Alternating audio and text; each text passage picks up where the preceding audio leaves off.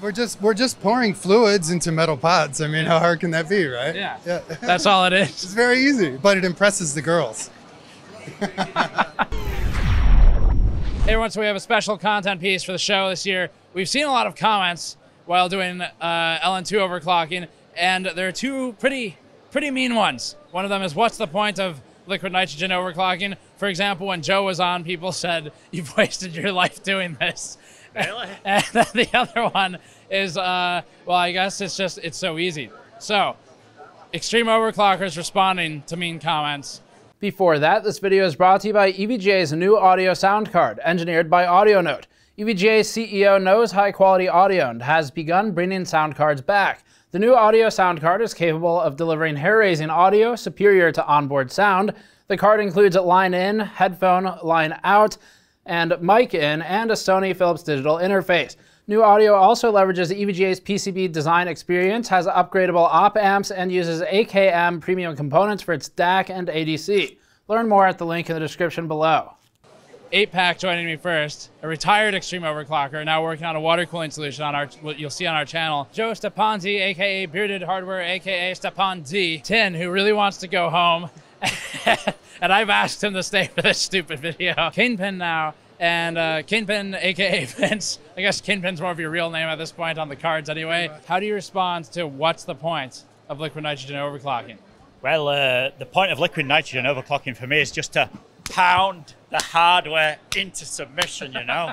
Just give it everything you can and get everything out of it possible. Well, you can't let the hardware know that it has the upper hand. No, you really, you know, whatever hardware it is, you've just got to pound it for every less megahertz. Do you apply that same approach to people who post that kind of comment? Well, I'd like to, but I mean, they'll never stand up. All they do is type on their keyboards, you know? Come on, stand up. Well, other than to get the best score possible, other point is also have a stress test for the graphic card or the motherboard or the CPU. So like when we design the new hardware, like we don't know what's the actual limit. So when we want to like design the best VRM or even like PCB layout, we will overclock. And that applies even for the normal overclocking, like water cooling and normal air cooling. But you cannot push as much because you are always limited by temperature. And with LN2, we can remove that limitation on the temperature and always max out like maximum power, maximum voltages, and see what's the weak point. And then we can design better hardware using that knowledge. Right, so you actually use it for people who don't know, I guess, you work at EVGA doing engineering on like the KB cards, right? Yeah, like that's essentially the whole point. We research what the limitations are and improve on those limitations, and then it's become a available product which you can buy. In example of the KINGPIN card or Dark series motherboards from EVGA. Does the work you do there, does it end up getting applied like to a lower down SKU over time? Yeah, but it takes like extra time. Like when we find out the solution, it usually applies for the general all the designs, but because of the cost and the SKUs, like usually we will use maybe like 20% of improvement for the other end SKUs, and for the best possible units like Dark or KINGPIN boards, then we will use everything we learn. What is the point of LN2 overclocking? Girls. It's girls. Really? Man. Yeah. Hey, I met my wife here. She was a GSkill showgirl. Really? Yeah. Okay. That's actually a pretty legitimate answer then. It's true. I do it for the girls, man. Also, it's to keep Joe off the streets, you know. You know, that's a good point. Yeah, it keeps him busy, you know. I mean, stops his drinking and so on. Keeps him flat-footed on a night, you know. Gives him something to do before he goes to bed. This kind of thing. I mean, I think on one live stream the other day, wasn't he reading his EVGA Dark manual and praying to KINGPIN or something? Can't remember, but something like that. I think that's right. Yeah. So one, it's fun, it pushes the industry for two, and it keeps Joe employed. Number exactly. three. Perfect. And speaking of Joe, we'll get him next.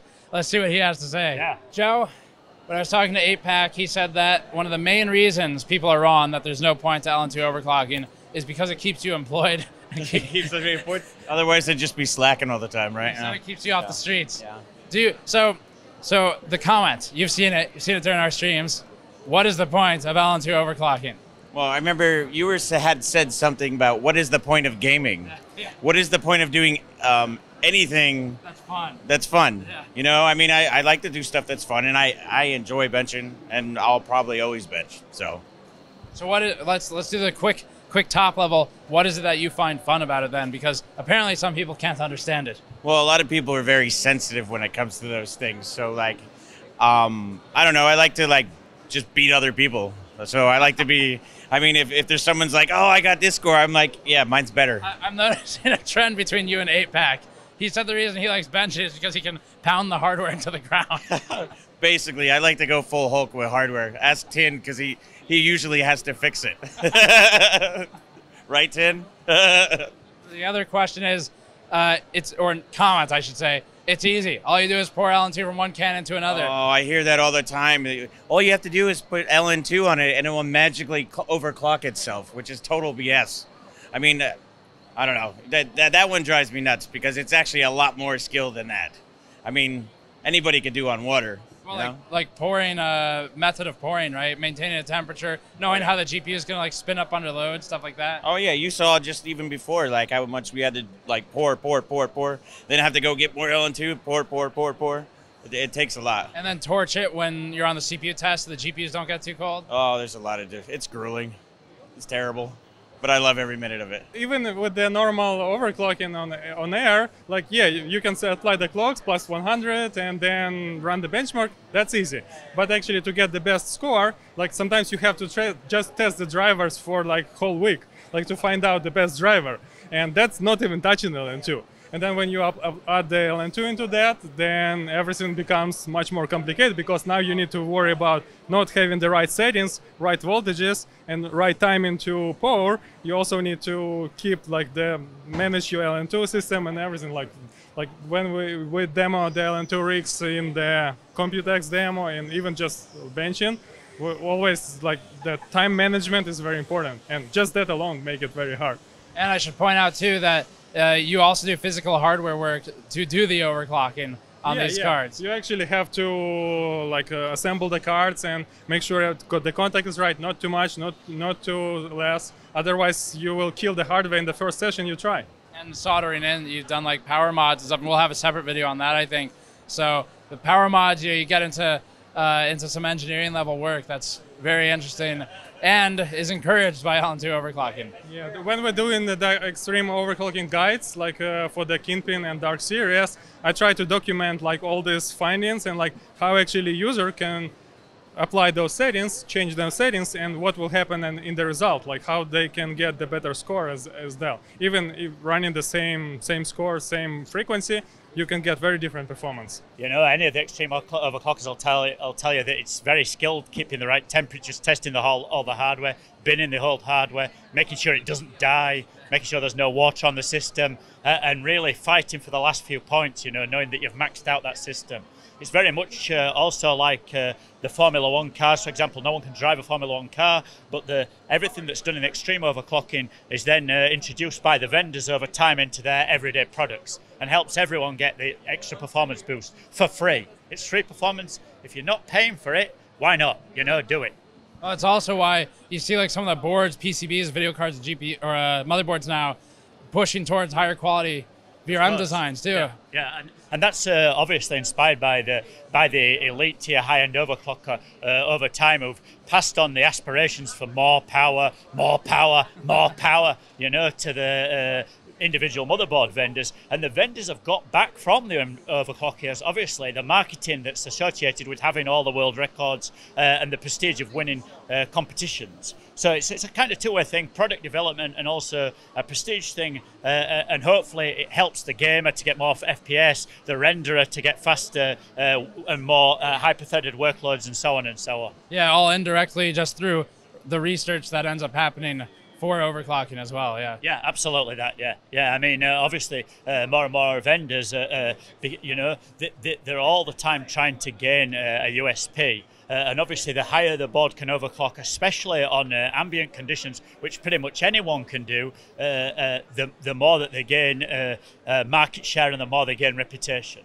And you can see from the evolution of boards, from when I started doing it where you had to solder dip switches onto the board just to change multipliers, to how now it is so easy to do a basic ambient overclock without killing something, which in the past, you know, a wrong solder, everything's dead. Now this is all at BIOS level in the main, you know, you don't have to start soldering. So it's actually a broad adoption of overclocking, really. And we're just taking it to the extreme to push the engineering and to, if you like, push the envelope. It's like juggling like 5 machetes at once, basically, right? I mean, you have all these different components. You have to kind of real time know what they're all doing. You have all the parameters, you have the voltage, the temperature. It's a lot, man. You got a lot going on at one time, right? And you drop one machete and you kill a card. Yep. And then all the machetes start falling. So that's KINGPIN's answer. That's 8Pack's answer. All right, so that's Tin's answer. So that's Joe's reason for LN2 overclocking. And we'll go ahead and plug his site too, kingpincooling.com. KingPinCooling.com, yeah. You know, there's one more thing I want to get your opinion on. This guy Joe SteponZ. You know who he is? Yeah. Okay. So what do you think of that guy? He's all right. He's all right. Joe's all right. Is it true that without LN2 he would be unemployed? Pretty much, yeah. I think without LN2, this guy, he'd be a street dweller for sure. So that'll be the end of our video. Thank you for watching. Subscribe for more. You can click the links below to check out all these guys. I'll see you all next time.